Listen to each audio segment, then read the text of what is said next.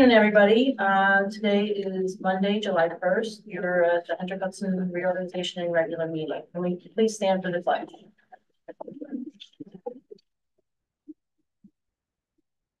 Allegiance to the flag of the United States of America and to the republic for which it stands, one nation, under God, indivisible, with liberty and justice for all.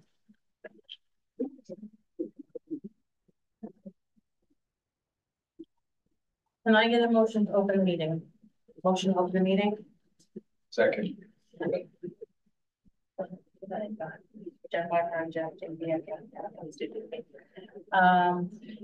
I get a motion to approve the reorganization agenda as stated? Motion to approve the reorganization agenda. Second. At this time, I'd like to administer the oath of office to our Superintendent Michael Trombley.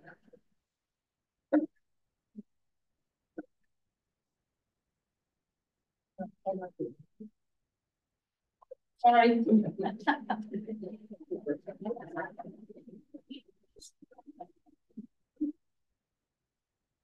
I, Michael Trombley, do solemnly swear that I will support the Constitution of the United States and the Constitution of the State of New York, and I will faithfully discharge the duties of Superintendent of the Hendrick Hudson Central School District according to the best of my ability, effective July 1st, 2024 through June 30th, 2025. Thank you. Now, Mike is going to administer the oath of office for myself as district clerk. Raise your right hand. I, Carmen Koch, do solemnly swear that I will support the Constitution of the United States and the Constitution of the State of New York, and that I will faithfully discharge the duties of district clerk of the Hendrick Hudson Central School District according to the best of my ability, effective July 1st, 2024 through June 30th, 2025. Congratulations. Okay, so now we're gonna for our two new board trustees, Tori Boudin and Lauren Stanko. Can you come up? We're gonna administer the oath of office to you.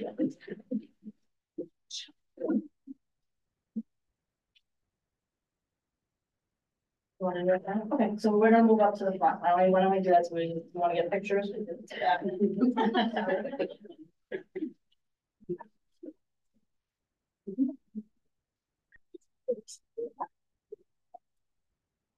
We'll do Corey first, okay?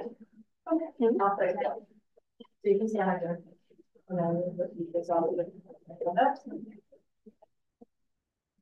I, Tori Boudin, do solemnly swear that I will support the Constitution of the United States and the Constitution of the State of New York, and that I will faithfully discharge the duties of Board of Education trustee for the Hendrick Hudson Central School District according to the best of my ability, effective July 1st, 2024 through June 30th, 2027.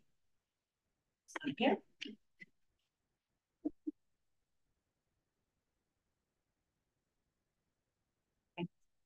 One.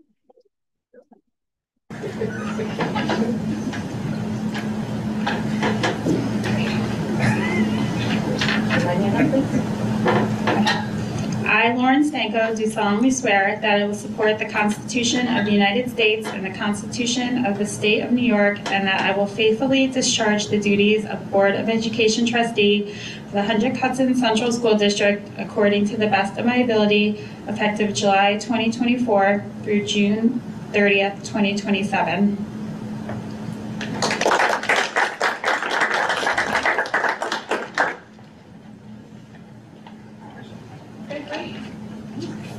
Congratulations. Come have a seat.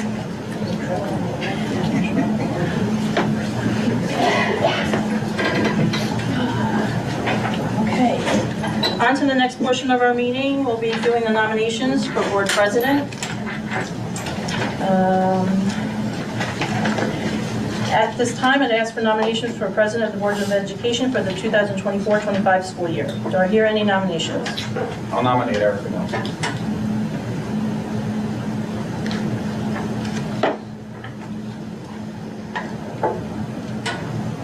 They will give us any other nominations?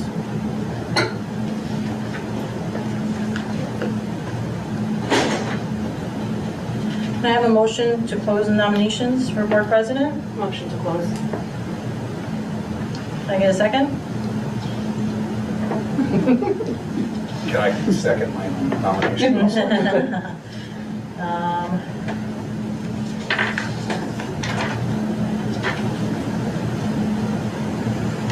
Next nominations are for Board of Education 2024-25 Vice President. Can I get a nomination for Vice President? I'd like to nominate Amelia Silverman.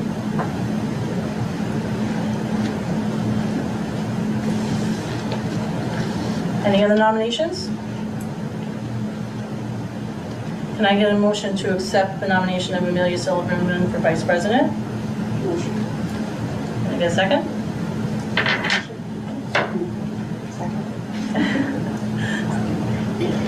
Okay, so that ends our nomination for congratulations to our new President and Vice President. So I will hand over the meeting to our new President, Erica Mills, for the 2024-25 school year. Do we have to wait? Motion and second motion. We can do a roll call if you want to do that. Do we have to? No. Okay? All right. Congratulations. I turn the meeting now over to President. Oh, I'm sorry. I do have to administer the oath of office for the President and Vice President. So that's Erica Mills for President.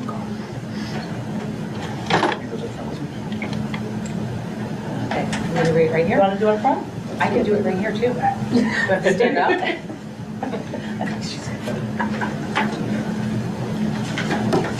I, Erica Mills, do solemnly swear, I, Erica Mills, do solemnly swear that I will support the Constitution of the United States and the Constitution of the State of New York, and that I will faithfully discharge the duties of Board President for the Hendrick Hudson Central School District according to the best of my ability, effective July 1st, 2024 through June 30th, 2025.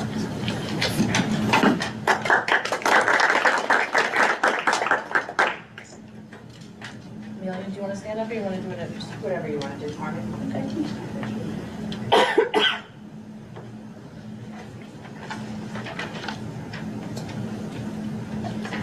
Formal. This is the first time we've done it here. Usually downstairs. Okay, so can you put your right hand up? I, Amelia Silverman, do solemnly swear that I will support the Constitution of the United States and the Constitution of the State of New York, and that I will faithfully discharge the duties of Vice President for the Hendrick Hudson Central School District according to the best of my ability, effective July 1, 2024 through July 30th, 2025.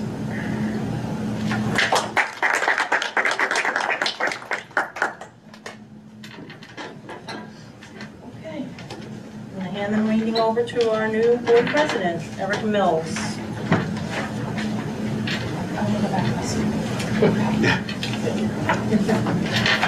Do we have that thing for exec that I need to read? I'm going to need that. I got you. Okay.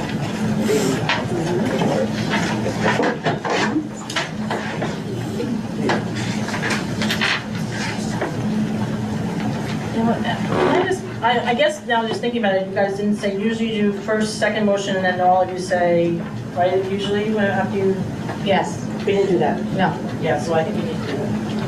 All right, sorry. If we go back to. Okay, so for president, Jeremy Basso made a motion. Who seconded the motion? I'm gonna like it. Second the motion? All in favor? Amelia seconded the motion. Yeah. All in favor? Okay. For vice president, who made the motion now? I made the motion. You mentioned Tamika seconded. All in favor? Wait, I'm in favor, but can I just say something? Sure. Or am I not allowed to say something? I'm just a little nervous because I know that it's such a heavy job during the day and how we are both teachers and we're cut off basically in our classroom. That it's going to be, I don't think the public realizes how overwhelming of a job being president and vice president is. So I just wanted to put that out there because I know as a teacher, you are cut off in the classroom. So if something occurs. But I'm still making the motion to vice president. I'm nervous about that. And I wanted to put that out there. Well, the good news is I'm available most of the time during the day. Believe if I'm unavailable, somebody else can go in place of. Yes. For anything? Yeah, exactly. Okay. And yeah, that's how we've been doing it. So if, in the past, if Alexis or I weren't available, we would invite the rest of the board to potentially come, because there's gonna be a lot of things during the day that Amelia might not be able to attend, but then we'd open it up to, So if, like we've been doing. okay, so if Amelia can't attend, like, because you work from home, right? Yeah, Tamika's been attending. And you work from home? Yeah. I guess it'll be an Honestly, call for whoever's available. Yes. Because then I'm never available.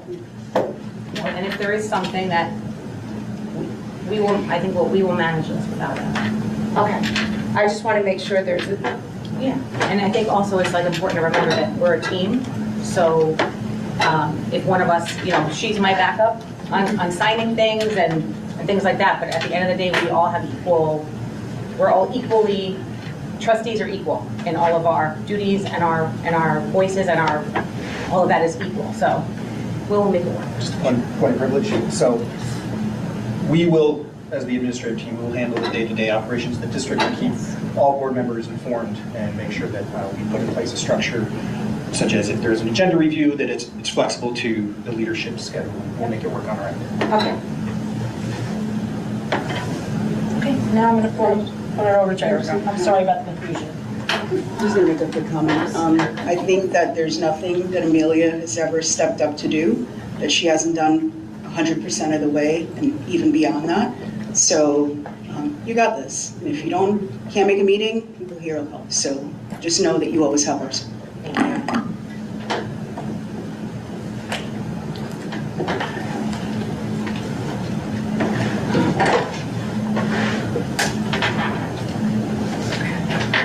All right, so we move on with the consent agenda, right? We only approved, what did we get through approving, Carmen? We only got through approving, I think you have to go down to where reorganization consent agenda. Okay, so we have to make a motion to approve the consent agenda. Motion? Tamika, you made a Yeah, motion. Second. All in favor?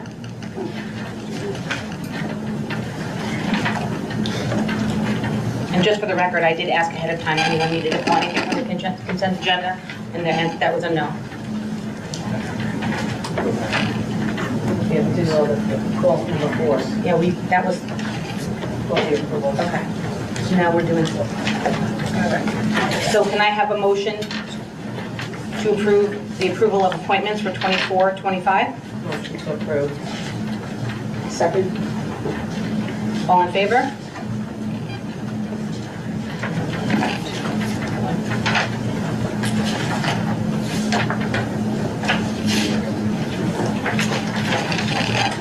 Can I have a motion to approve the reorganization consent agenda items? Motion? Second. All in favor?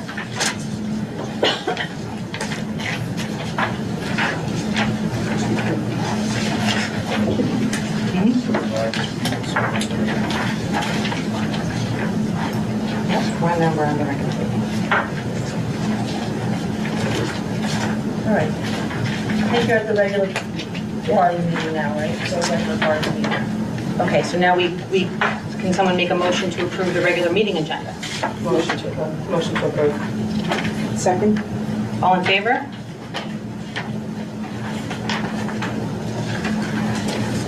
And then we have to approve the consent agenda separately, right?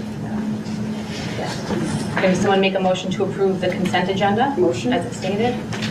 Second. All in favor? Do we have anyone signed up for audience comments on non-agenda items? No. Okay.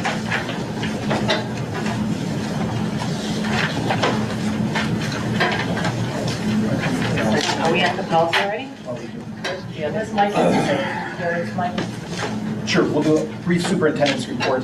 Congratulations to our new trustees and also to our new board leadership. I look forward to working with you on behalf of the district and look forward to your leadership and guidance. Also want to recognize it is July 1st. We, as educators, get to have 2 times through the year where we get a second chance, where we get to start over.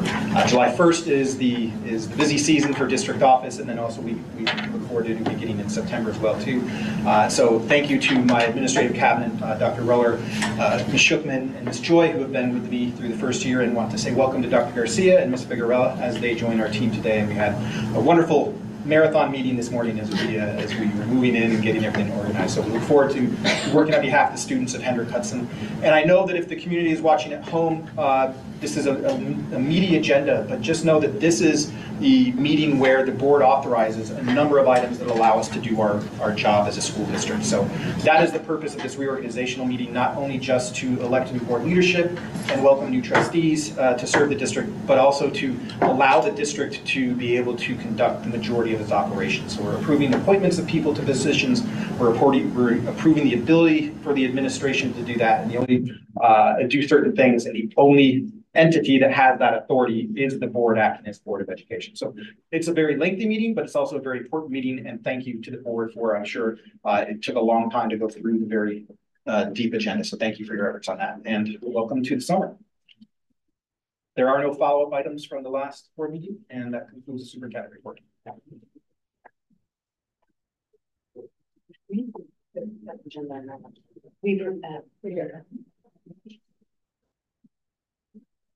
Are there any audience comments on agenda items? Okay, so now that brings us to our policy readings. And I do not have my computer in front of me, which I usually do. We're starting with the code of conduct.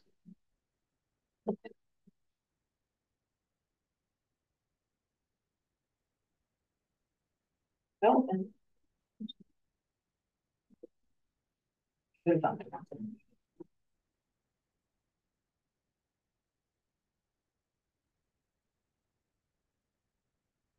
So this is the Hendrick Hudson Heights School District Code of Conduct. This code of conduct was developed by a dedicated committee representing each school bargaining unit and parent organization in the district. The committee utilizing the existing district code of behavior and the model. You guys are not going to make me read this. Motion to recommend. Second. All in favor?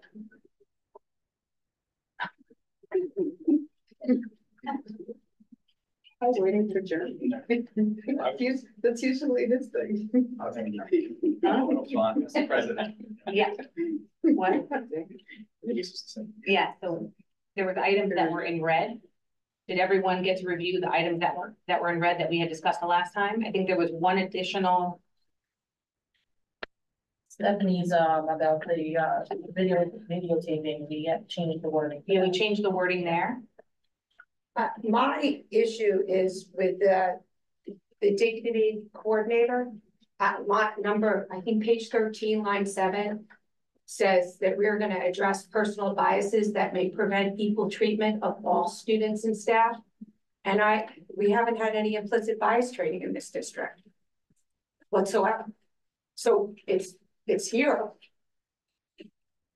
But what have we done to ensure that we address personal biases that may prevent equal treatment of all students and staff?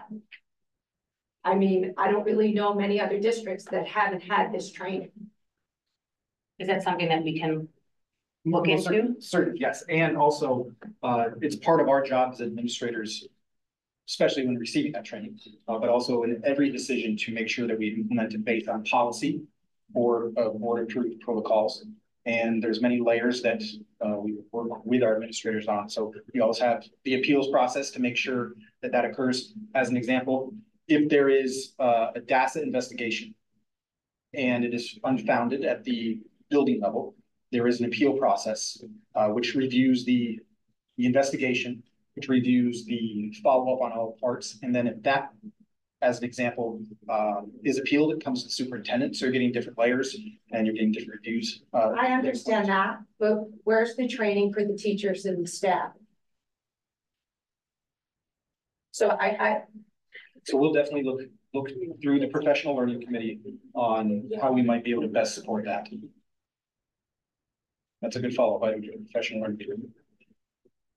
I feel like this was written into the initiatives of the strategic plan as well. I don't know if it was as specific as this, but it is part of it is one of the The wording might be different, but it's part of our bullet points, first, For the spirit of the outline. of number 4, yes. Okay.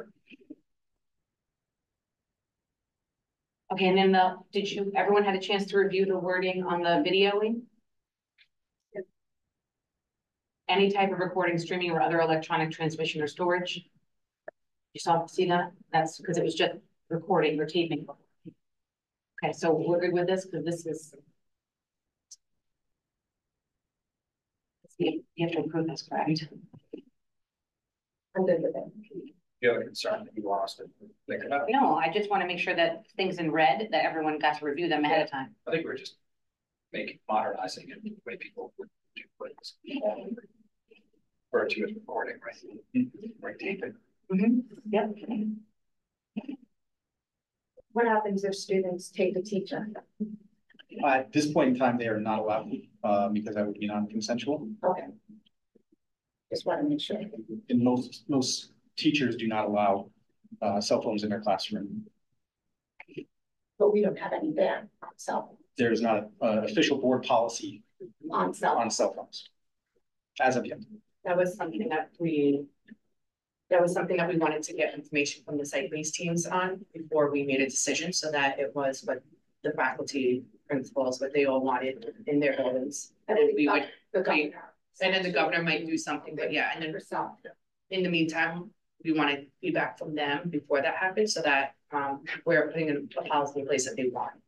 And why put a policy in place that may change the governor in some number of months and have to redo all the work? There's a million other policies that we didn't touch yet. So I think that was sort of the spirit of next week. And then if she doesn't do anything with it, then we can decide what to do based on that process. And the other part is that, and what we've discussed in the policy committee, and we've also discussed in the shared decision-making larger team, is that each building sort of has its own, it's not codified in policy, but each building has its own rules around stuff. I mean, like the middle school, they were supposed to be locked up all day. So if they're out, then there's, that's like the rule of the building. And then the high school, each teacher has the option to have their students put their cell phones in. There's a bin in every single classroom. Right, but without a policy, it's almost impossible to manage. It becomes more of a distraction and something else that the teacher has to do.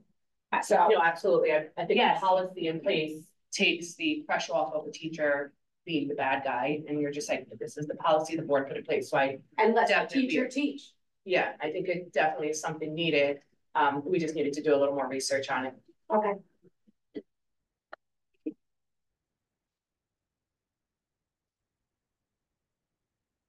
So I'm just gonna Motion to approve policy code of conduct. code of conduct. Second.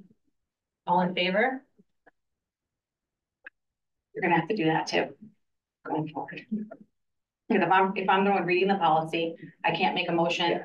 I can't, or unless we alter who's gonna read policy going forward. So it takes that away from me. It takes that away from my ability, if I'm reading the policies, to make motions on the policies and stop reading, so just. Okay, one more today.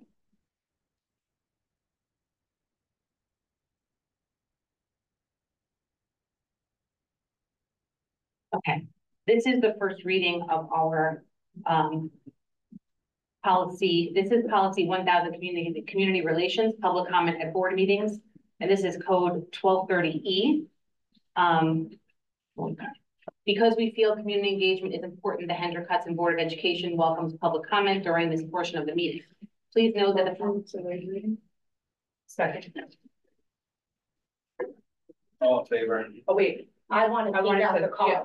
I was gonna, yes. Yeah, we're I gonna think the change it. bullet that has the card, we just changed that there will be a timer a 3-minute timer presented on the board. yes. We just need to change karma. We've been doing it differently. Yep. And we just never codified the change. So approve motion, the motion. We didn't motion to approve, we motioned to waive the reading.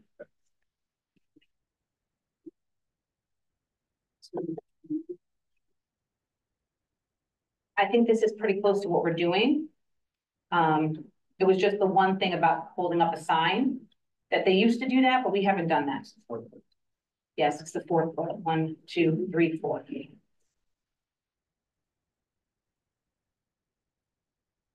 I guess you just take out the whole 30-second warning and then Yeah. finish with the red card. The whole As thing. Will be timing comments and indicate when the speaker's time is finished. Yeah, I would say that fourth bullet should just be that first sentence. And then maybe if you wanted to put an additional bullet after it, that just said there will be a 3-minute time, there will be a timer presented on the board. And take out the other pieces. Last one. It's a soccer, pull up the yellow cars. We're not doing it. I don't like the repetitive. I agree with you, Jared, because if I took time out of my day. Yeah. To come and make a comment, But I wouldn't want anyone on the board to say, wow.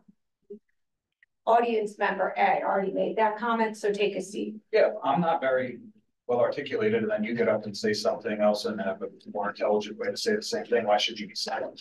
I don't like that. I don't think it should be. So the problem with that is that we only have a 15-minute comment section. So someone has to make a motion to extend that comment period. So we can have, you only get 5 people to comment if it's all about the same 5 things, and you have 5 more people, you have to guarantee that someone at the table will make the motion to allow that to go past the 15 minutes.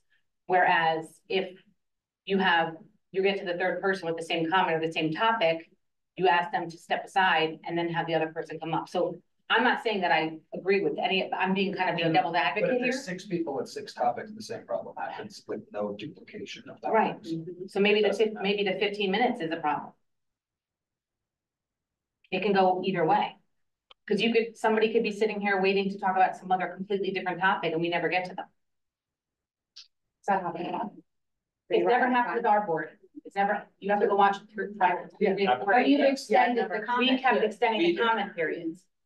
We always made a motion to extend the comment period, but in other boards, what happens is, let's just say, I'll give you an example. Someone comes up and wants to talk about masks. You get to the 3rd person that wants to talk about masks.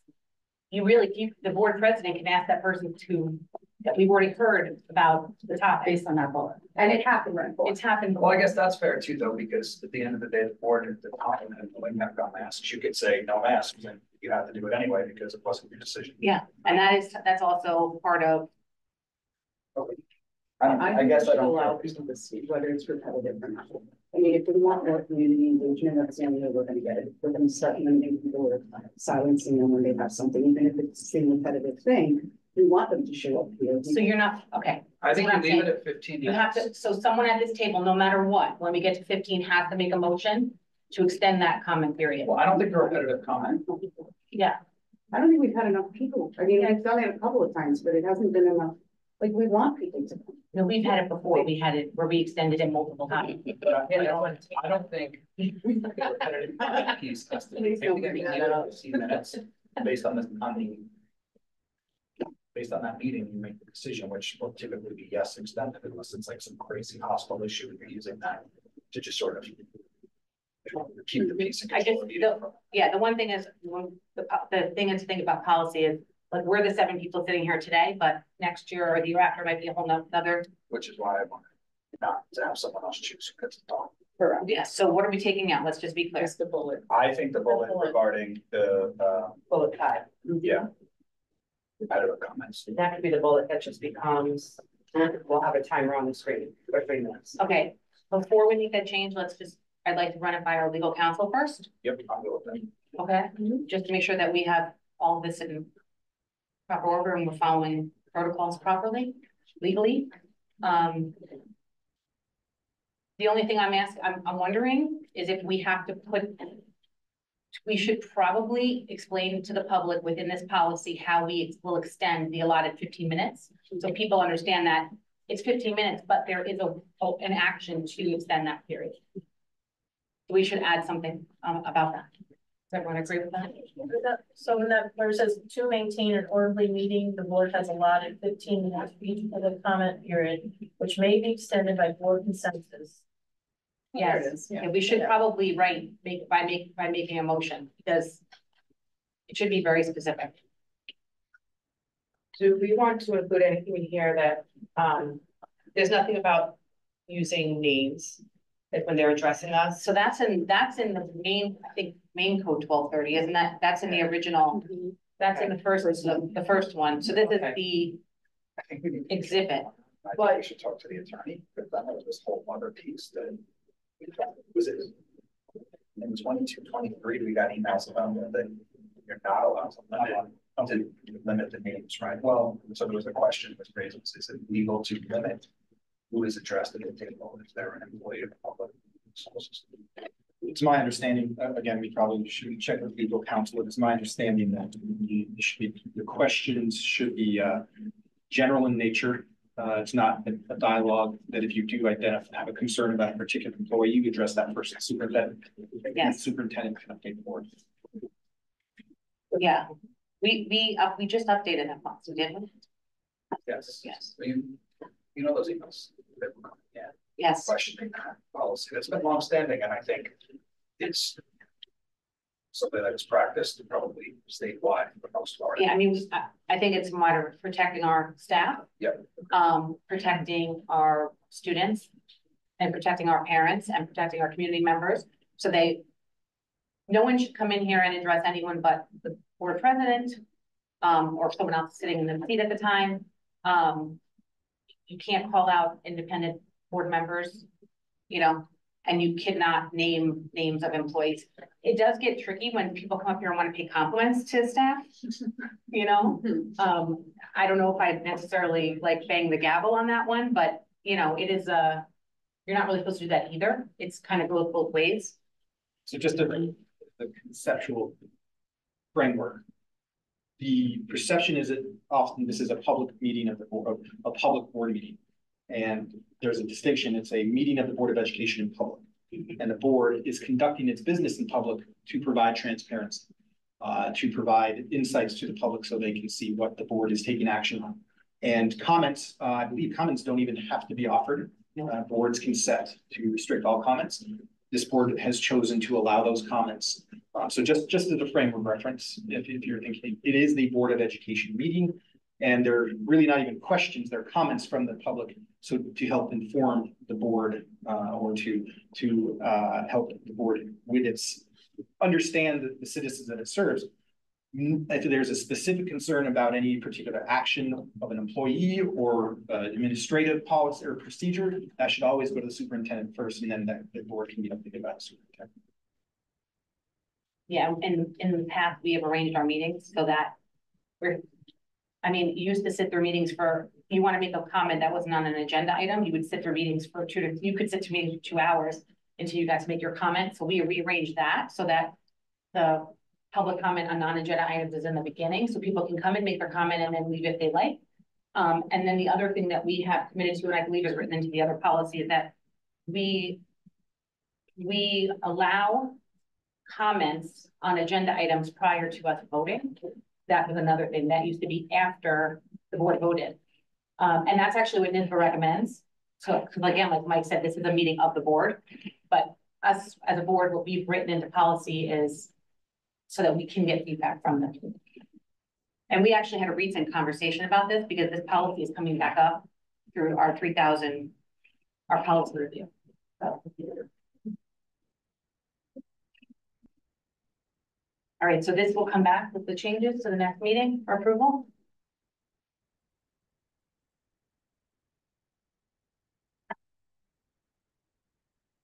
Are there any committee reports?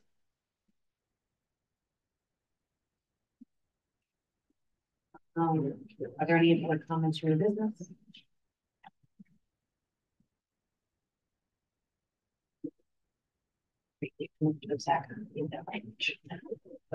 Oh, here, okay. I want to. I agree with you exactly. We don't close the meeting first, right? We have to close this public meeting. So you can motion to move to exec with the understanding that no board action will be taken during exec, only to close the meeting. Okay. That would be the only board action that would occur in exec. Right. So I need a motion. Motion to move to exec. Move to exec. Second. All in favor?